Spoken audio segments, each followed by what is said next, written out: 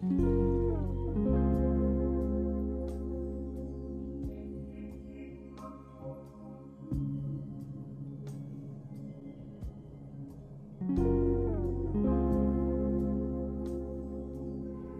welcome. Today I'm going to be working on the lovely Heavenly, and we're going to be doing a massage for the Erector Spine and the QL a little bit. So I'm going to go ahead and dive right in. This is going to be a shorter video, so this is kind of to give you guys a sense of if I'm a little crunched for time, this is how I might approach work on these different areas.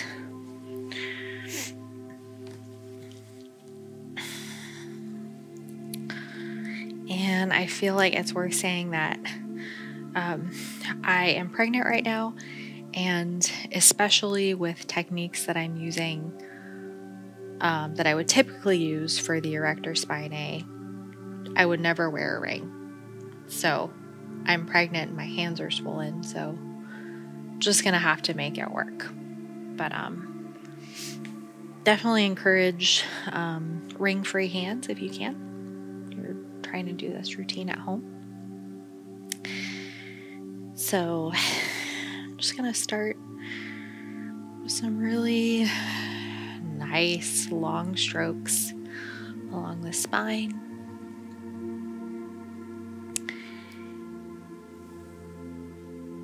And not trying to, sometimes new therapists can try to apply the same amount of pressure going up as on the downstroke, and it doesn't always work out that well. So really focusing on a nice firm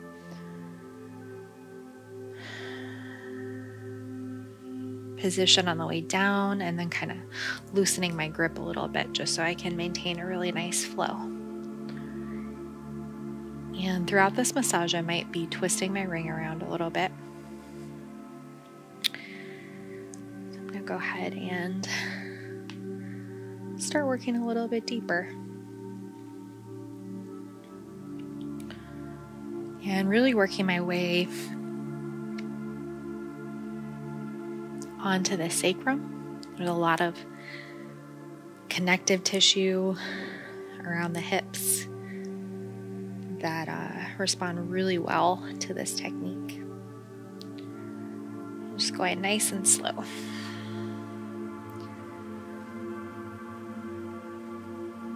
And I'm going to start doing more focused work. I'm going to start in on this right side. And I like to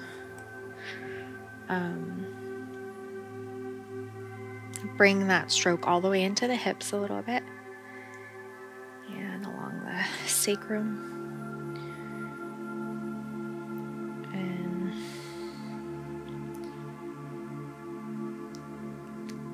I'm going to go in with my forearm. So these are all techniques that you have a lot of control, and you don't have to worry about the spine really. So these are just really great if you're new to massage, if you want to learn some techniques. When you're on the side of the table and you're using your forearm, working the way down, it's just really easy to feel comfortable. So you do need to be careful when you start working towards the spine. You just need to start, just takes a little bit more focus. So this is a really nice way to warm up everything. Feels really stable. And there's a few different techniques that you can use for these Erector Spine A. I did say I would include a little bit of QL work. So it's relatively easy to find. So just kind of above that iliac crest and this last floating rib, and kind of it's right in there. My favorite way to at least begin work on this muscle is just steamrolling. So you can just use both of those fists, working the weight down. So every body is different. You just want to be careful that you're not hitting the rib at all. So you might need to use one hand depending on the body that you're working on. I'm definitely not going to do any deep tissue today. This is more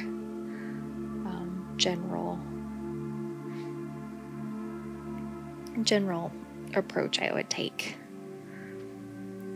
And it's a really nice way to tie into working more in depth along the erector spinae. So this is another technique where it feels really stable. So you're working with a nice broad surface area and you can really lean in. So more than pressing down, I'm really focused on pressing in towards the spine and down. Nice firm pressure here. This is really good if you're working on someone that's ticklish as well.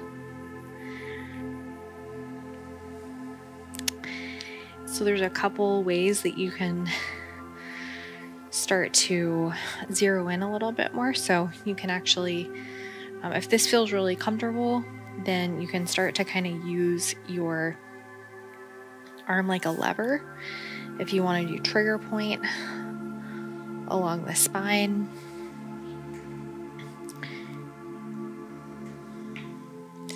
And I'll usually angle my forearm out a little bit.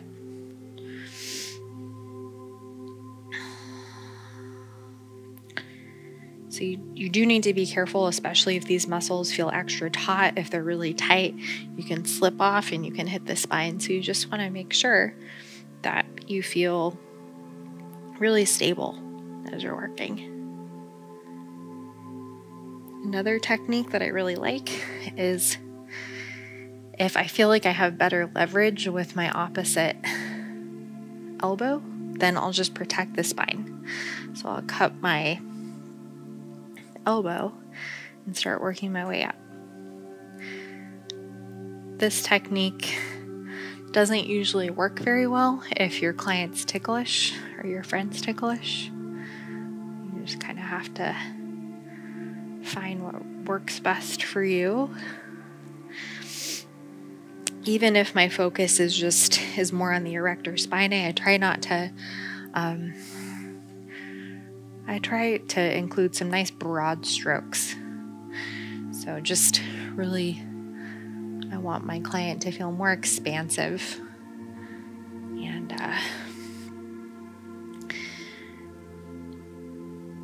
and I like to go back and forth between different techniques, especially when I'm working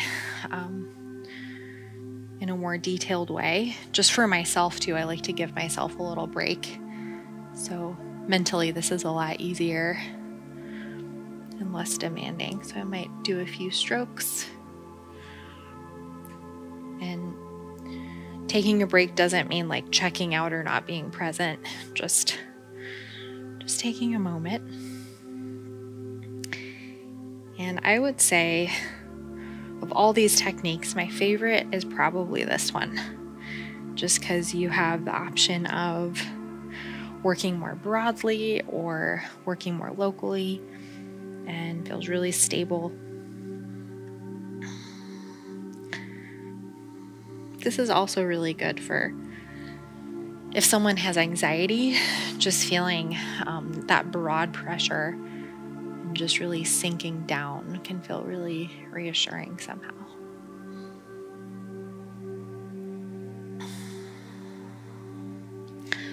Always when you're working closer to the table, closer to your client, you want to make sure that your stance is nice and wide and that you're not straining in your low back.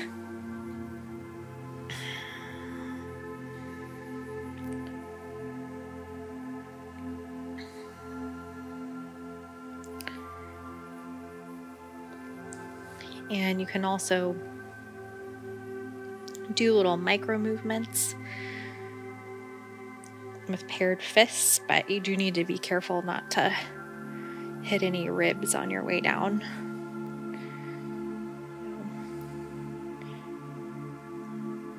This is a great way to stretch out the connective tissue along the spine a little bit. You could do this with your thumbs on the opposite side of the table.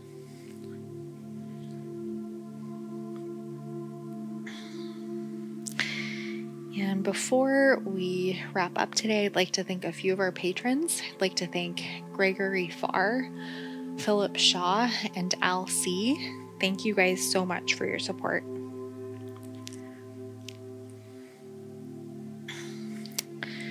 So I'm just doing one side today to give you guys an idea of a routine that I often use for the Erector Spine and the QL. But definitely do the other side if you're doing this at home. And that is all for today. Thank you for joining us today. If you enjoyed today's video, you should check out our Patreon page where you'll find some exclusive content. I look forward to seeing you there. If you enjoy these videos, please join us at PsycheTruthPatrons.com for dozens of exclusive videos and premium programs. We have over 1,000 videos you won't find on YouTube, such as modeling and fashion hauls, exclusive massage videos, ASMR, behind the scenes, bloopers, and much more. It's a great way to help us keep the cameras rolling so we can continue making the content you love. Patrons will get 2 to 3 new exclusive videos each week, so I hope you'll consider joining our Patreon family today. Just visit PsycheTruthPatrons.com.